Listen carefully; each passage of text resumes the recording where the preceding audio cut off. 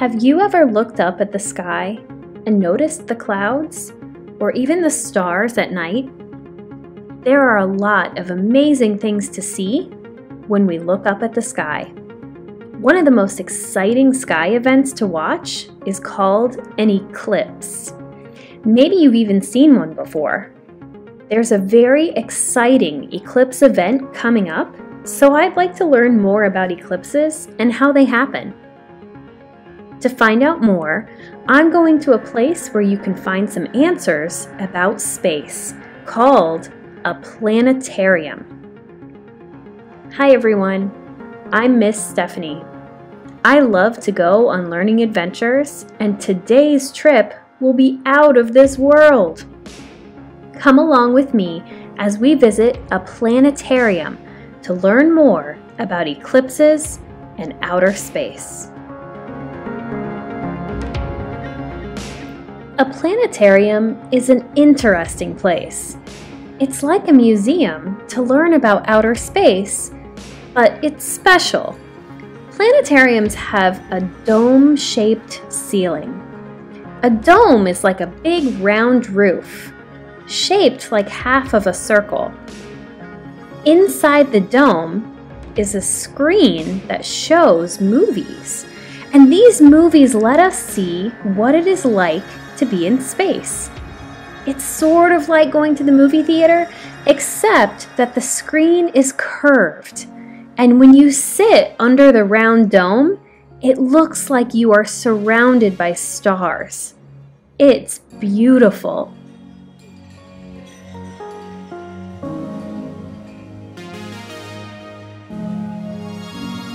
A planetarium is also special because some of them have something called an observatory. An observatory can also have a domed ceiling, but this time the roof opens up. Observatories contain a very large telescope that points out to the night sky when the roof is opened. A telescope is a tool that you can look into to see something that's very far away, and you can see it like it's up close. And these telescopes help us to look at planets and stars.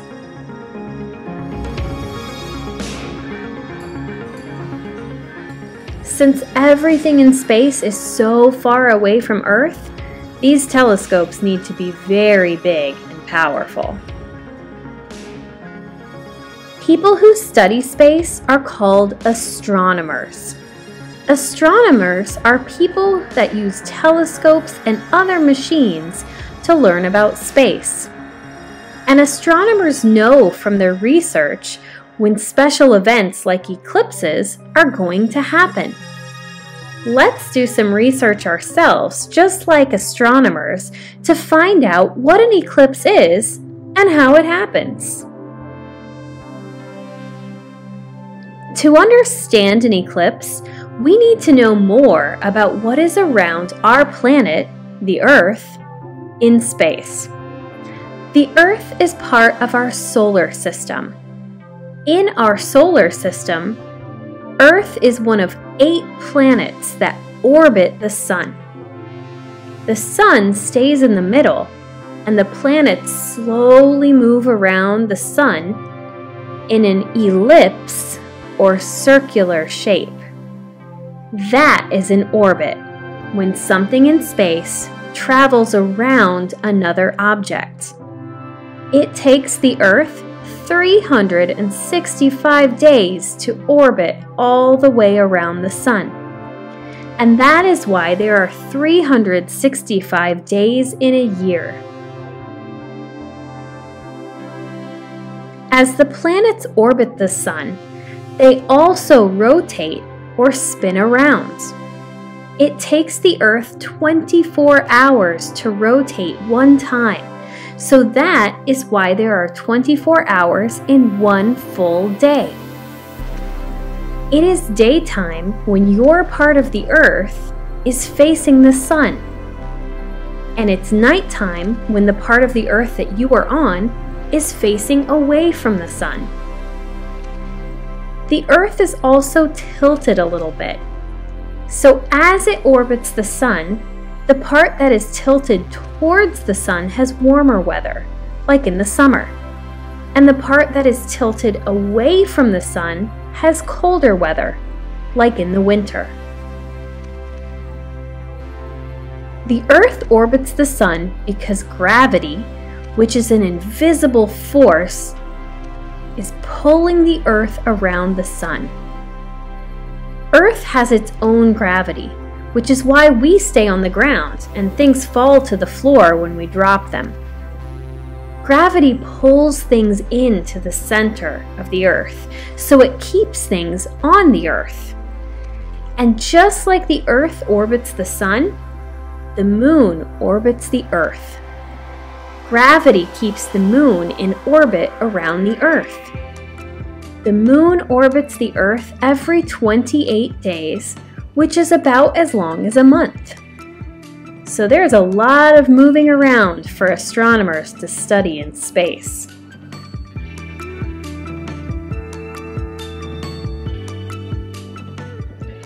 Because planets and moons are moving around, sometimes they align, or they line up so they're in line with the sun. When this happens, they cast shadows on each other because the light from the sun is blocked. These shadows can cause an eclipse. And the moon can cause an eclipse itself. There are different kinds of eclipses. Some happen during the day and some happen at night. Let's explore each kind. An eclipse that happens during the day is called a solar eclipse. A solar eclipse happens when the moon's orbit takes it in between the Earth and the sun. So the moon is actually blocking our view of the sun. Eclipses can be partial or full. A partial eclipse happens when the moon is almost, but not quite, aligned with the Earth and the sun. So it only blocks part of the sun. Partial means part. To us, that looks like a bite has been taken out of the sun.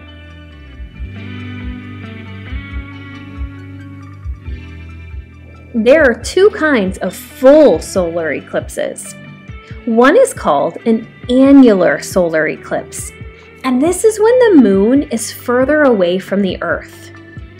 The moon's orbit is also an ellipse, which is like an oval shape. So sometimes it's closer to the Earth and sometimes it's a little further away. When the moon is further away, but is still in line with the Earth and the sun, it can cause an annular eclipse. Then, when the moon moves between the Earth and the sun, it blocks most of the sun, but since the sun is so big, we can see the edges of the sun clearly around the moon, and it looks like a ring of fire in the sky. A total solar eclipse is perhaps the most exciting kind of eclipse. During a total solar eclipse, the moon is closer to the Earth, and when it moves in line between the Earth and the sun, it completely blocks out the sun.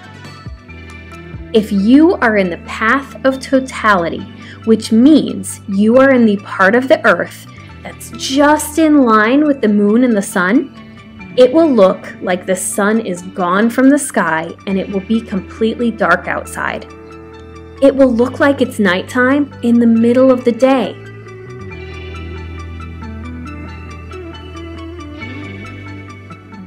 And when it's dark in the middle of the day for those few minutes, you may notice some changes. Some street lights may come on. Some animals may change their behavior because they think it's nighttime. And you may even see a few bright stars in the sky. But this will only last for a few minutes, and the moon will slowly continue its orbit, and the view of the sun will come back, as will the daylight. Solar eclipses only last for a few minutes. Not only astronomers like to watch an eclipse, everyone does. It's an amazing phenomenon to see in the sky.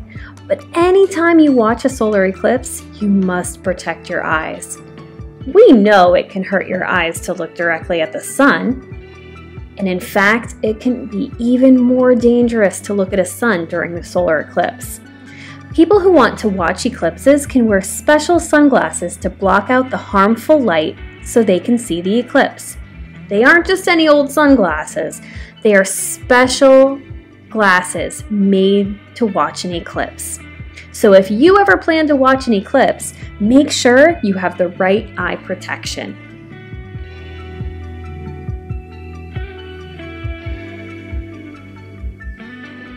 An eclipse that happens at night is called a lunar eclipse.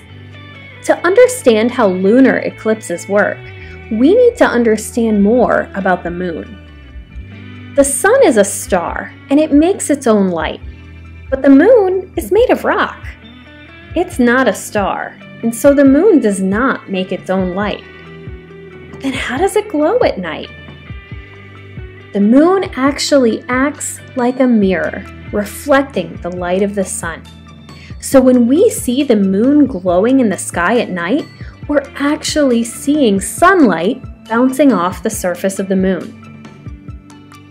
As the moon orbits the Earth, different parts of the moon are lit up by the sun. This is why the moon has phases each month. For example, a full moon is when we see the full side of the moon lit by the sun. But we can see half moons or crescent moons when the side of the moon lit up by the sun isn't fully facing the Earth.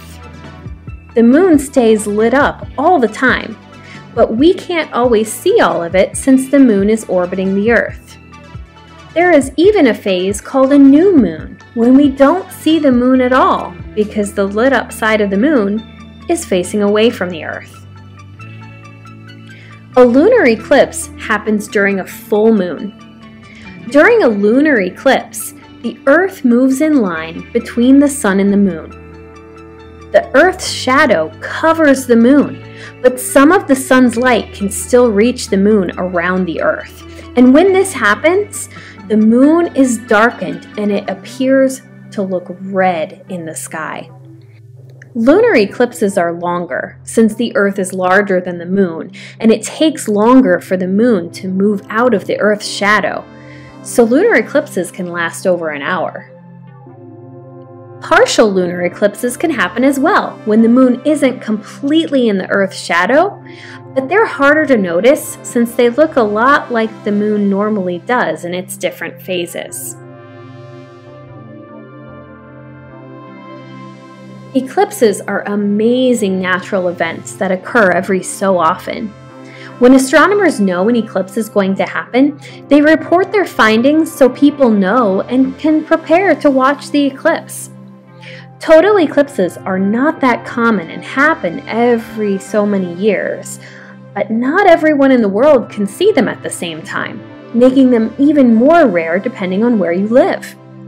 You have to be in the right spot on the planet to be in line with the moon and the sun, so sometimes other parts of the world can have an eclipse and you might not. So when there is one that you can see in your area, it's a really great thing to enjoy. Remember, you can only see a total solar eclipse if you are in the path of totality. The path of totality is the path that the shadow of the moon creates over a certain part of the Earth. So only certain parts of the Earth will be in the path of totality during a total solar eclipse. When the moon comes between the Earth and the sun, it casts a shadow, and the shadow actually has two parts. There's the umbra, which is the darkest part of the shadow, where the moon's completely blocking the sun, and the penumbra, which is still shadow with some light getting in. To be in the path of totality, you need to be in the umbra part of the moon's shadow. So on this map, the people who are living in the area of the dark dot going across and making that thick red line are in the path of totality. They are in the umbra portion of the moon's shadow and see a total solar eclipse. Then, if you look at the larger gray circles, those are people that are in the penumbra part of the moon's shadow. And for those people, they will see a partial solar eclipse. The 2024 solar eclipse is going to be an amazing event. It can be seen through parts of Mexico, the United States, and Canada. This dark line shows the path of totality for the solar eclipse coming up in 2024. Some cities that will appear along this path are Dallas, Texas, Little Rock, Arkansas, Indianapolis, Indiana, Cleveland, Ohio, and Buffalo, New York. But those are just major cities within the path of totality. The entire United States will get to see some part of the eclipse, but for much of the United States outside of this dark line, it will only be a partial solar eclipse. Other parts of the world will not see this eclipse at all. Eclipses are amazing, whether you're in the path of totality or not. But I am so super excited because I actually live in the path of totality for this next big eclipse that I'm getting ready to see. I've got my special eclipse glasses ready to view the eclipse safely, and I feel very lucky to be in the path of a total solar eclipse, so I'm going to make sure I don't miss it. I'm so glad we learned about eclipses today so I understand more about what I'm going to see. Be sure to find out when the next eclipse is in your area so you don't miss it. I'll see you on the next field trip for more fun adventures. Keep watching the skies. Bye!